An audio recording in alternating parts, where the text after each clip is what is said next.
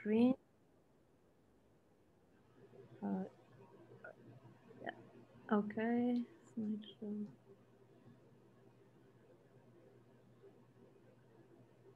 Yep. Yes. Looks good. Yeah. Okay. Thank you so much for the invitation.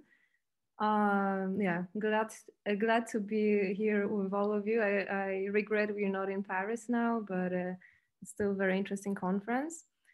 So I will talk today about evolution of cancer and metastasis and the evidence of immune selection that are imposed on tumors during evolution.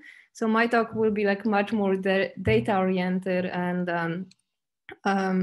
like so I'll show inference from data. So this is done in collaboration with many people from New York and Princeton, prominently with Vinod Balachandran, Ben Greenbaum, and more recently with Zach Setna.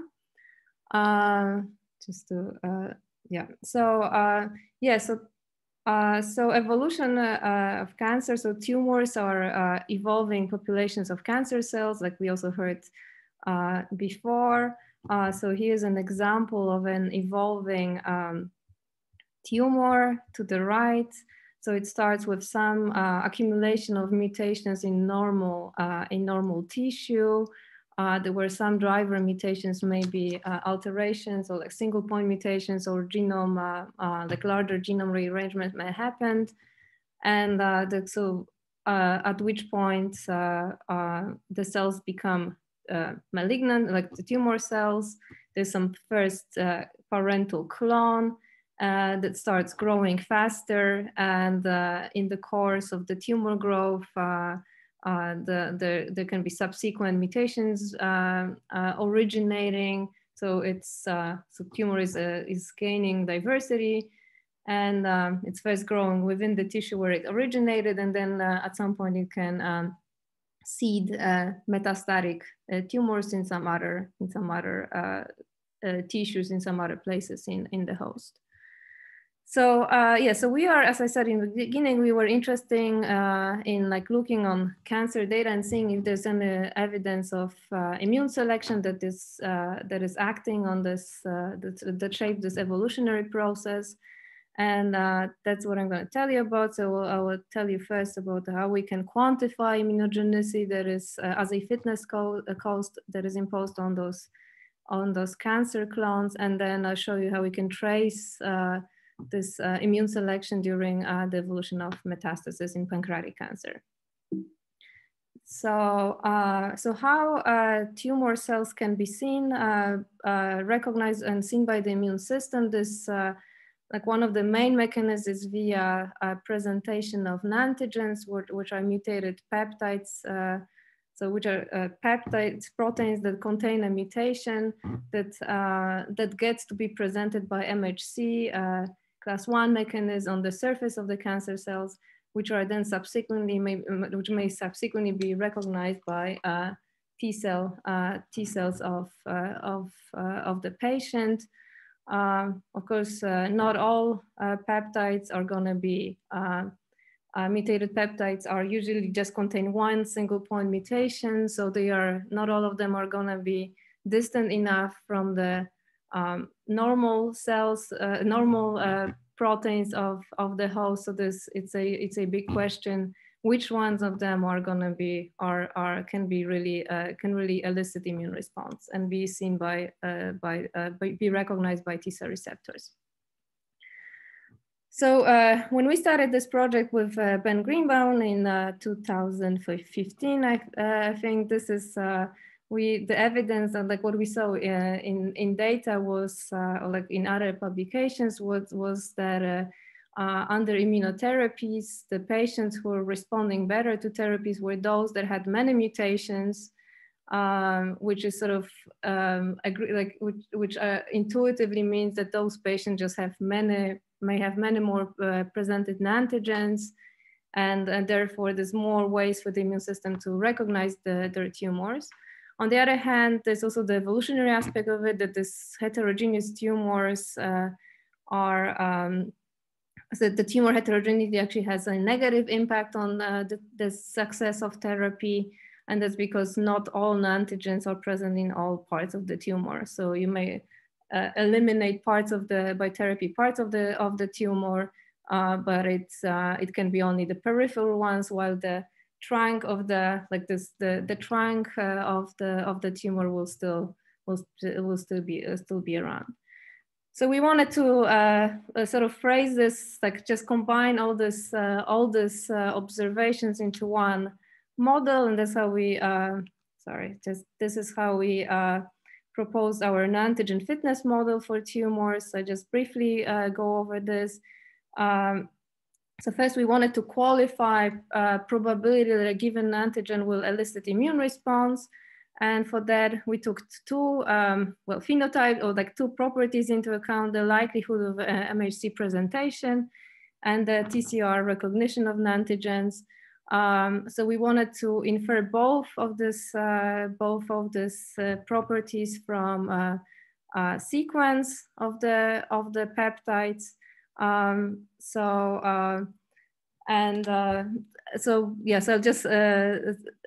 we did that. So MHC presentation can actually be predicted with existing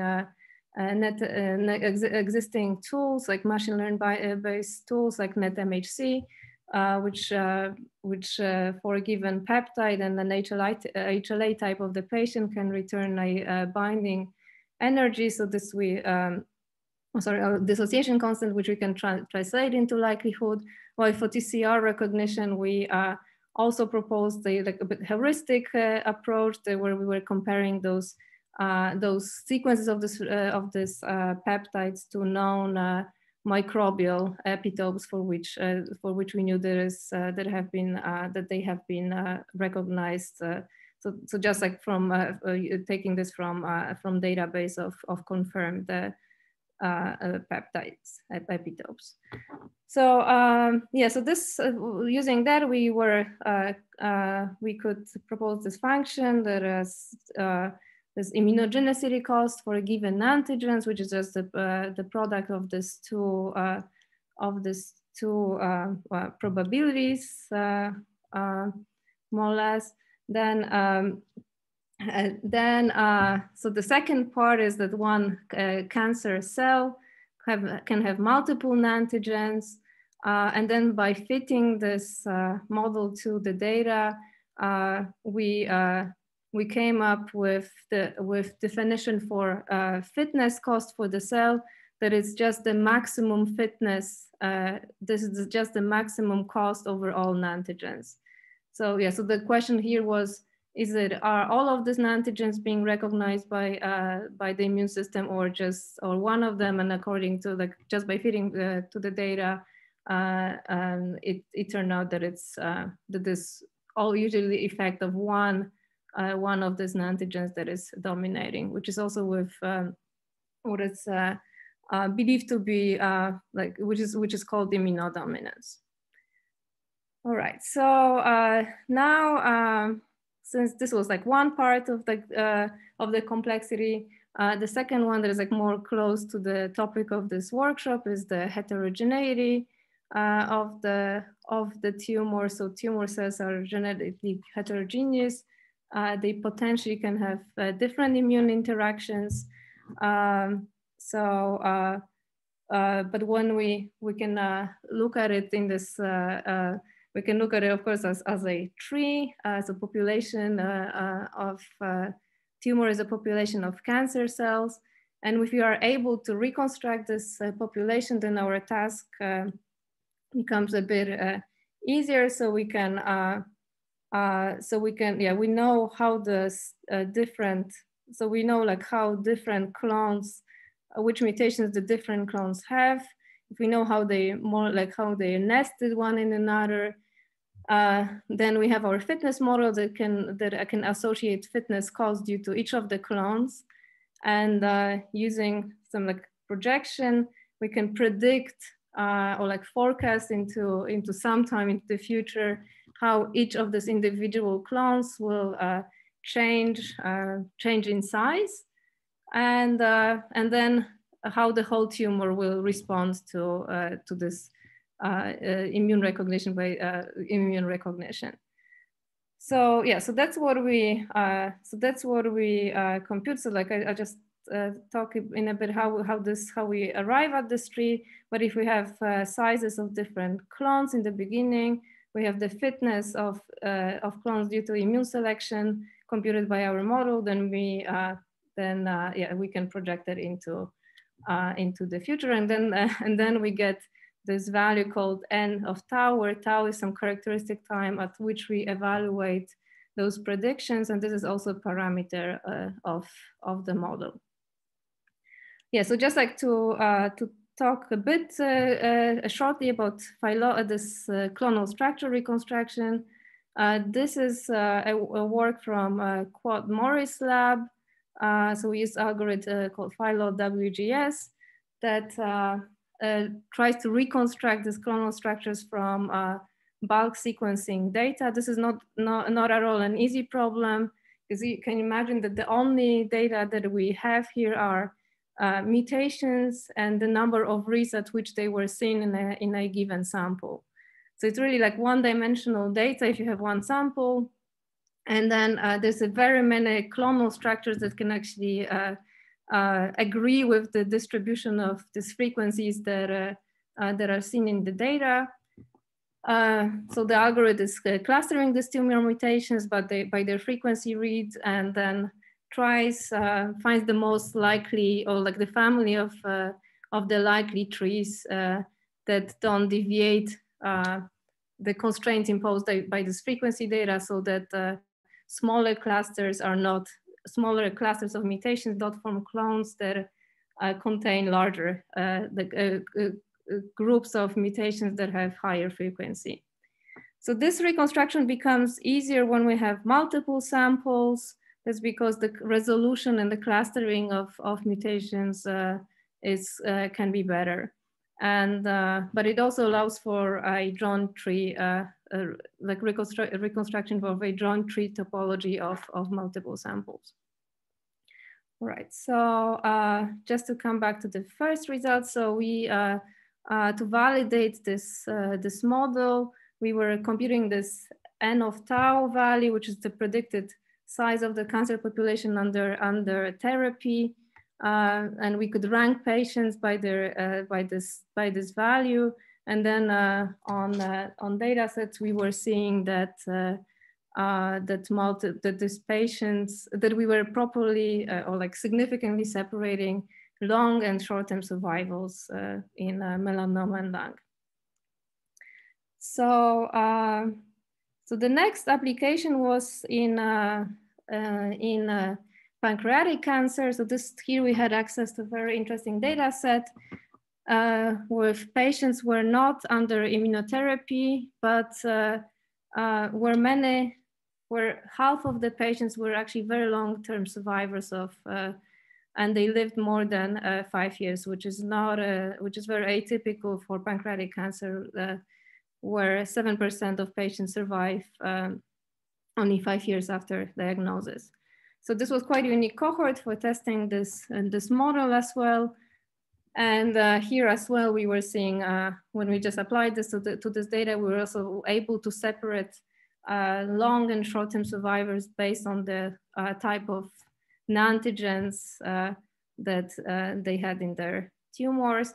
And remarkably, like a typical model that was used, which just counts the number of antigens or mutations, is not able to separate those long-term survivors for short-term survivors. So this brought us now to looking on this data set more further. And so we also have access to metastatic samples from those patients. And from short and the long-term survivors. So again, so we have 5 short-term survivors and 10 long-term survivors. So, and again, the assumption here is, what is the belief about this data set, about these patients, is that the long-term survivors have more active immune systems, and that's why And that's yeah, that's hence their prolonged survival. And that's actually what was also the conclusion from our previous analysis on this on this data set. So yeah, so we have this paired primary metastatic tumor samples. Short-term survivors usually have more than one tumor, metastatic tumors. So there's quite a lot of paired data that we can look at. And yeah, so the questions that like when we, the questions here was, what can we tell about evolution, and especially when we contrast those long-term survivors that have more active immune system and short-term survivors. So, and are there any patterns of immune selection? So first, as I was saying before, so we reconstruct the phylogenies of those tumors. So here we always have at least two samples. So we have the primary tumor and the metastatic tumor. Yeah, so this is an example of such reconstruction. As you see, it's quite coarse, right? So you usually have those, there's usually like only several clones. That's how this tumor would look like in the primary tumor. It's colored by the predicted fitness cost. And then we can see how the same tree and how the same clones look in the metastatic tumor.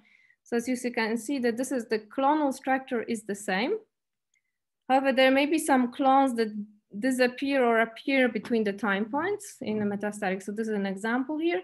And the clonal composition, so the sizes here of those clones may differ. So that's, again, an example, just like to come back. So here's the nested, the first clone that originates from the normal tissue, and the nested clones. This clone has high fitness cost, and according to the predictions, is decreasing in size. However, there's another clone, the C4, that took over this larger, and it has a new subclone that grew in the metastatic tumor. So it's like another view. You can look on the frequencies of these individual clones and see how they change between the time points. So here's a new clone. So it had 0 frequency. It grew to 5. It grew in the metastatic and so on. While some clones are decreasing in size, like clone 3, for instance. All right, so like looking on this data, we can one of the first things that becomes apparent is that the tumors of short-term survivors are much more heterogeneous than the tumors of long-term survivors. They have many less clones, which is also would be in agreement with the signature of would be like some signature of higher negative selection in the tumors, where new clones, if they appear, they can be just wiped out if they are immunogenic.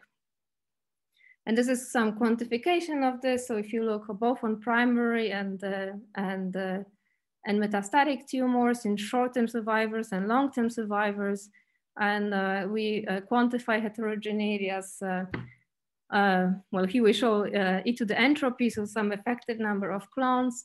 We see that this number is significantly smaller in long-term survivors. So another thing that we proposed was to just, it was a test on selection, a simple test on selection, where we compute the number of presented, the fraction of mutations in the tumors that are presentable by MHC. So there would be predicted by computational methods to have the potential to be presented as neantigens in the tumor. And then we compare this, this number again in between these two cohorts, short and long-term survivors.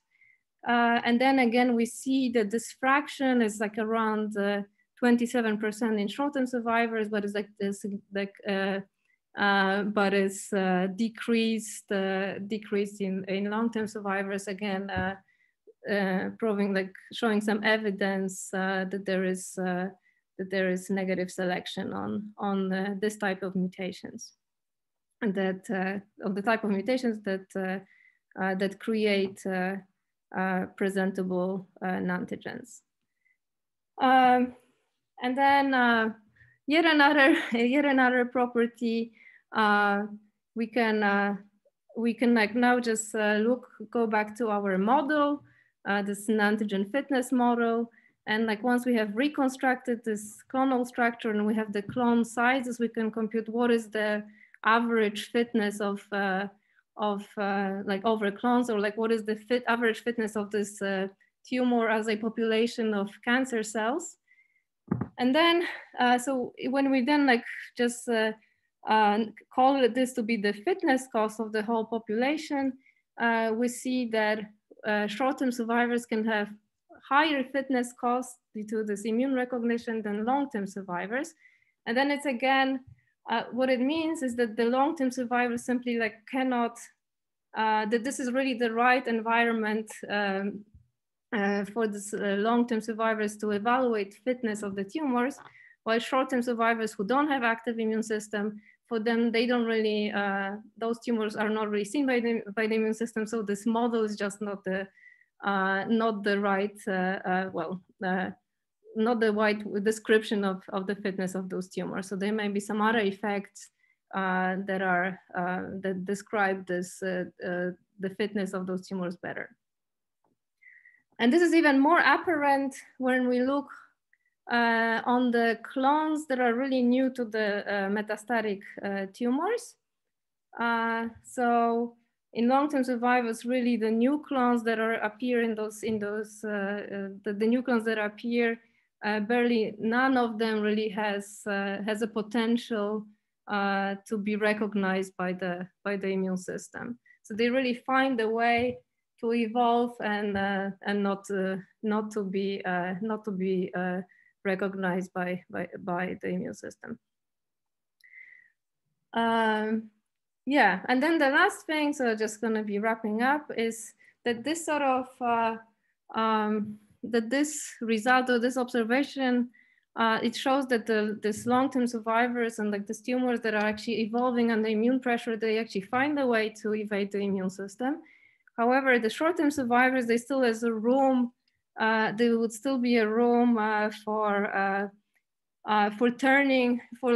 making those tumors visible. So the current, or like pancreatic cancer is not typically, or has not been typically treated with immunotherapies, but according to what we see is that there would be some way that if those tumors were exposed to immunotherapy, then and the immune system, and there would be peptides that could be recognized and they could be effective in those tumors. So here, like we showed the predicted, again in metastatic cancer, we predict this N of tau value. So this is how effective we think a therapy could be. So the more decrease in size, the better the effect of therapy. So there's not so much room in the long-term survivors anymore, but the short-term survivors could have better reaction. Okay, so that's all I had to say. Yes, I was showing this antigen fitness model where we defined the fitness cost of cancer clones. And yeah, I showed how this, I showed that the evolution of metastasis is consistent with the immune selection scenario in patients who are believed to have active immune system. Okay, thank you. So yeah, I'm happy to take questions. Thank you, Marta. Please, everybody feel free to put questions in the chat. I will start with the question that I had. I was wondering, I'm far from this field, so my question is somewhat of an outsider, but I was wondering, like, if you could, what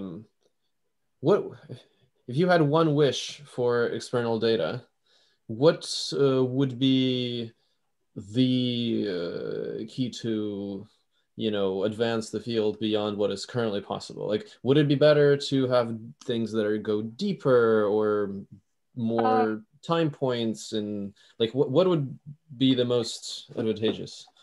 The thing, yeah, so in terms of I think that there would be two things, I think. So like one is better phylogeny reconstruction, so this is like better resolution on this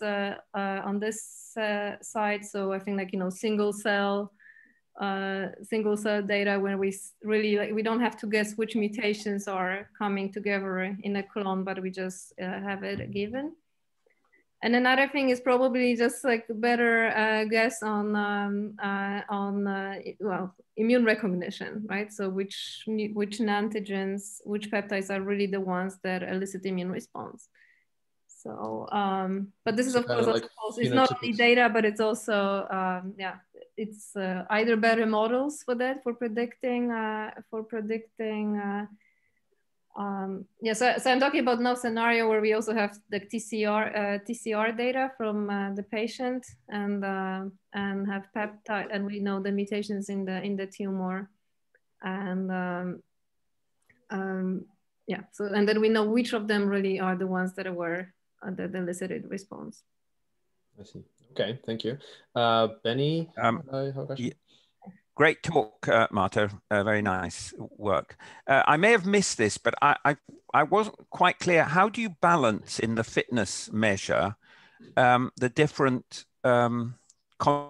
contributors to whether the tumor is antigenic? I mean, for example, if a particular allele is actually not expressed, which often happens, I guess, of MHC, then however many antigens you have predicted, they won't be presented. I just wondered what sort of hierarchy you have in that thing, or processing similarly would be.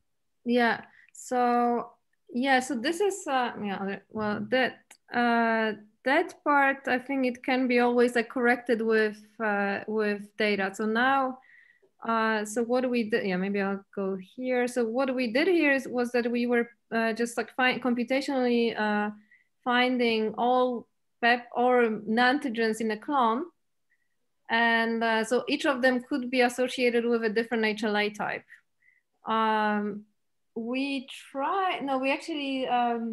So this could be corrected also by like checking expression of the HLA genes and seeing like whether they are expressed or not.